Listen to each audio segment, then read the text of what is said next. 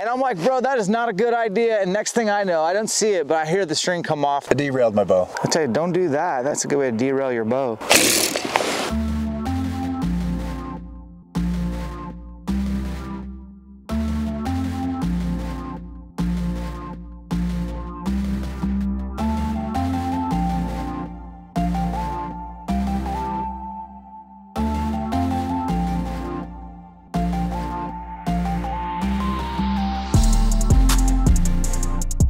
Are you shooting your face forward too?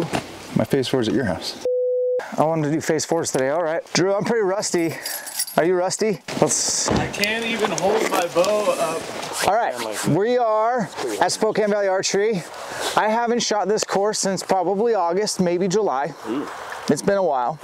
And like a full week of just didn't shoot my bow. Kind of a loser. So we're chipping the rust off today, guys.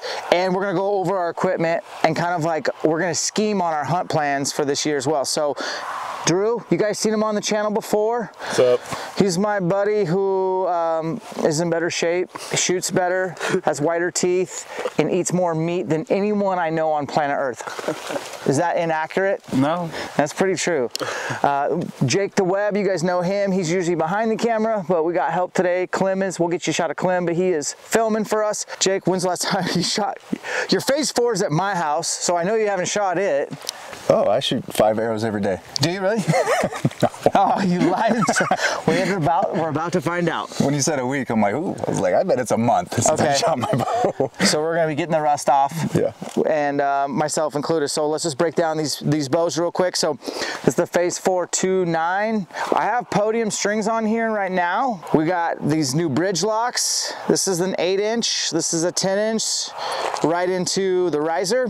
I do like the engaged leg limbs at all times on my rig so I can set the bow down. And I have not seen anyone else make something like this where your cam stays off the ground except for Matthews. Got the rubber dampening that everyone seems to love to hate or hate to love. I'm not sure what it is, but we have 4 limbs down here and we have taken this apart and checked it out. It's pretty slick. This little piece right here kicks it out. You can decide the angle. I've backed it off my string a little bit. We have the ElkShape Epsilon. This is the edition that I sell on my website. We have the one-piece quiver low pro, so I can pull this whole thing off in 2 seconds. Finally, we got the ElkShape side plates. I can't seem to keep these in stock. You guys are awesome. Thank you. God bless you. And then we're running a triple stack. The sight I talked so much crap about, but it's got 3 pins vertical, and we're going to test it out today. I got a new sight tape on it. I want to see how it flies. I haven't truly tested third axis, but I really like the sight picture when I have 3 vertical pins set up at 25, 35, and 45. That should help out with elk hunting. Okay, so this is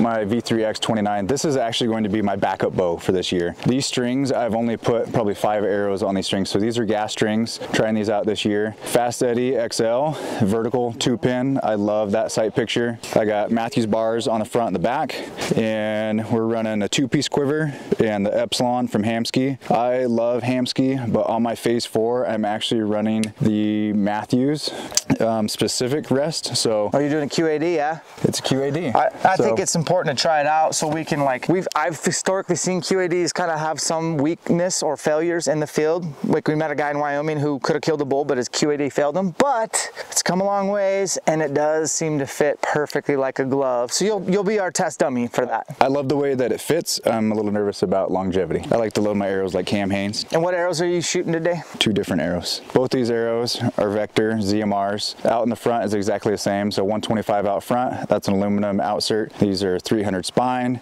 The difference is obviously ElkShape vanes with no wrap, vanes from Vector, 4 vanes with a wrap. So they don't even do these vanes anymore. These are from like Q2 or something, but these are hybrid HPs, and it's kind of like a Blazer, but they're ribbed, and I'm really impressed with those. I want to see what those do with broadheads. That's what I want to hunt with this year. Yeah. So. All right, and we will make fun of Drew a little bit. He used to shoot a Matthews. He bought a brand new Matthews 4 years in a row. Come to find out, he sold every one of them to his entire hunting. I'll let you explain the story, because I think you had a plan. I got tired of hunting with my buddies that all had Well, we'll back it up a little bit. Bows that you pick up at the general store or whatever, and you're calling in for a buddy. It's an opportunity to kill a nice bull elk, and equipment failures or missed shots for whatever reason. It's like pawn shop bows and stuff. why don't I sell them my bow every year till everybody has a nice bow? So that's what you did.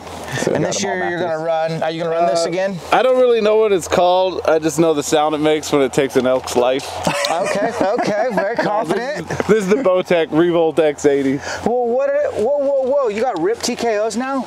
I had these all hunting season, yeah. Okay, so what do you got? Because your arrow's a little heavier than ours. Yeah, these are the RIP TKO 250s. Okay. And then I just shoot 200s on them. So we got a total arrow weight of like almost exactly 600 grains. Yeah, a little heavier than us. Yeah. You're like what, 480, Katie? 450. Oh, 450, and I'm 443-ish today. I'm running RIP TKOs, man. I don't have an affiliation. I have zero, but this seems to be one of my favorite arrows, honestly. I either run these or Black Eagles. Black Eagles? Yeah. X Impacts or? Rampages. Rampages, 5 mils? Yeah. All right, plan today, guys.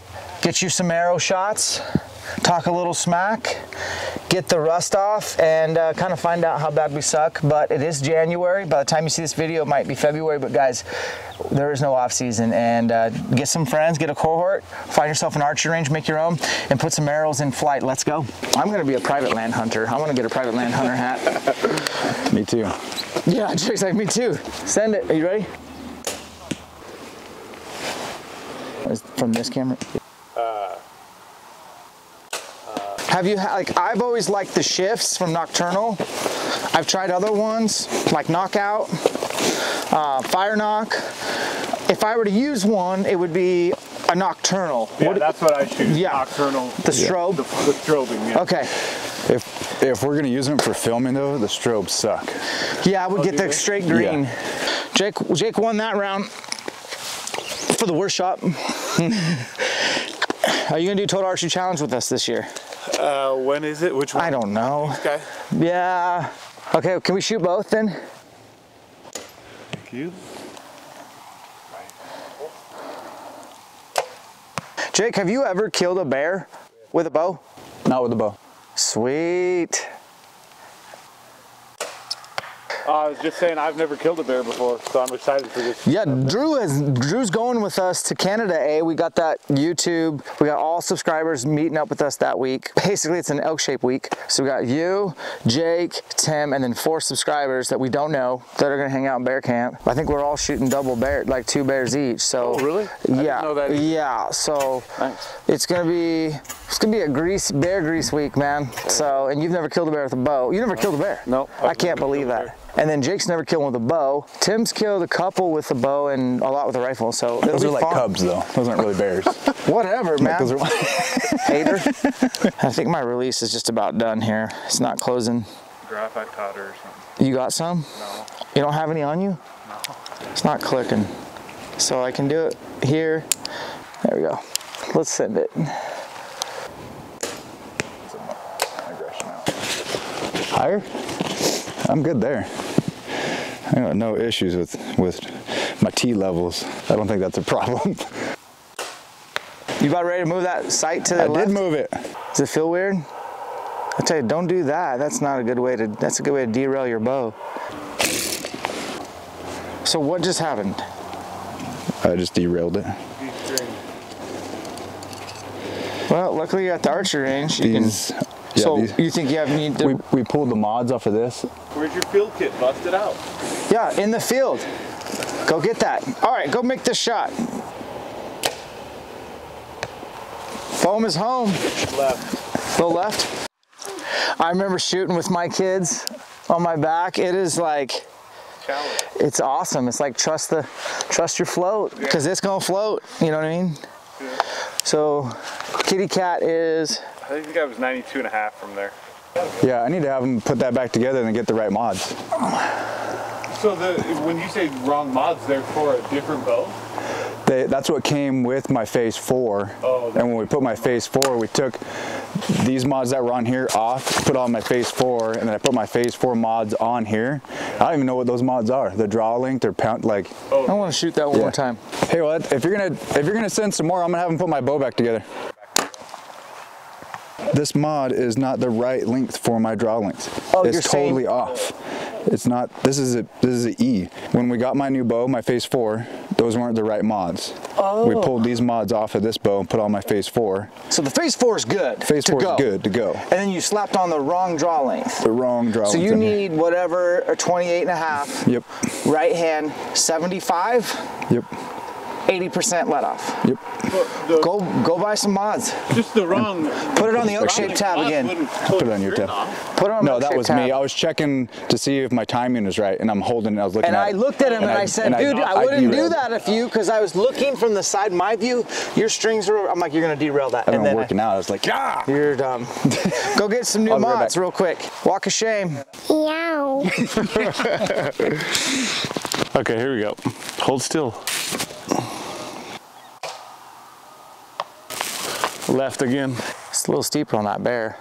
18.5 to the bear. Okay, yeah, so kind of like an 18.5 pitch. We come out here to this hill to check our third axis. Like I did it in my bow shop and did it with the door jam. And it looks like I am trending right on my downhill shots and Drew is trending left on his downhill shots. So we're gonna go flip it and shoot some steep uphill shots, same degree, 18.5, and then we should trend the opposite. So I should be kind of shooting more to the left and Drew should be shooting more to the right. And if that's the case, we gotta make an adjustment. Fortunately for Drew, he's got a black gold. That's the easiest thing to adjust. Yes, sir. Me, I gotta dick around with loosen one, tighten one, but on that one, I'm like, bro, you're gonna derail, and then derail. So that's a good way to derail your bow. I think you put the wrong draw length on or something, I don't know. 2 points, like right about here. I'll do something like that. If you do something like that, you're gonna double lung that bear. And if this bear is slightly quartering away and you go like this, that bear's gonna go 10 yards, 20 yards tops. Bears are crazy, they're vitals. I hope the boys know that when we go to Canada, eh? How far is it? 95. Oh God, here we go again. Ooh, sun's right in the eyes. Oh great. Hold still, sis. Low.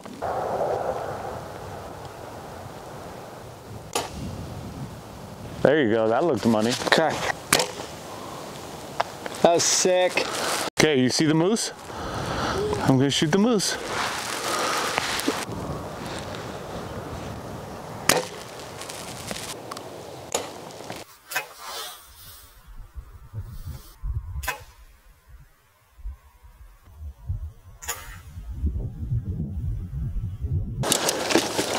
Oh, Drew. Oh, Drew. You want me to give it a pull? I thought I made it strong. You might want to unscrew it. I got a lot of vectors that I like. I may run vector this year. We'll see. Really? Yeah. Are they fairly new? I haven't heard of that. Yeah, they're fairly new. So Drew and I are gonna elk hunt together this year, which is the funniest thing to say because that really means Drew and I are signing up to be each other's pack horses. Like, Drew don't like to hunt with nobody, I don't either. Probably not gonna film a lot of my stuff this next year. Y'all don't watch the videos anyways, enough for me to warrant having a cameraman and it's a pain in the butt. Plus I think Jake actually wants to elk hunt this year, so. Yeah, I'm excited. You bring anybody else? I don't think so. Me neither. Okay. You wanna go August 30th? Yeah, you know, unless I draw another tag that Warrant's going yeah. earlier to the other place and going there later. Needed to. There. Why isn't he bringing his phase 4? Why is it at my house? Why isn't he shooting it? Does he have it dialed? Yeah, it's all set up. Ready he just to go? keeps leaving it at my house, and I'm like, start charging him rent. Those iron wheel broadheads that you used those this year on what, a bear and your deer, right? Oh, did you shoot an elk with your iron wheel too? I shot an elk. I shot that New Mexico bull twice. Okay, are they stainless? They look stainless, so that doesn't affect you. See, mine are not stainless, so like we got just hammered with the rain. Same day you shot your elk in the rain, I shot my elk in the rain. Yeah. Well, that day, what, did it rain like an inch or two? Is insane. So these tight spots have those holes and they fill up with water. And if you don't have a stainless broadhead, you'll rust. You're back in business? What mods did you get? Did you take any practice shots? Nope. It's like you're gonna take one right here. You get that big D mod energy going? Big D mod. Oh, it's windy. 64. This year it rained a ton. We were elk hunting and water can collect in the bottom of your quiver. Yeah, especially your tight spots. If you guys run tight spots, they have these open concept.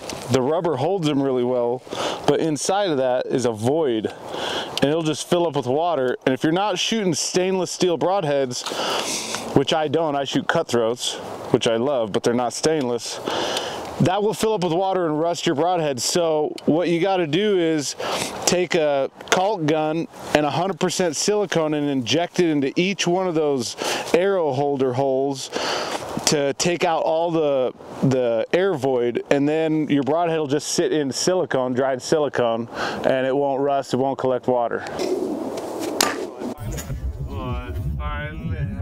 So messed up. Guys, so today was interesting. We finished up at a 120 something and we told Drew wrong information. We're like, oh no, you're shooting under, roll deeper. And I think he put all 4 arrows over the move. So he's looking for his, oh, Ted Nugent arrow. Nugent arrow, did you guys see that? Check this out, the Nuge was here. Jake,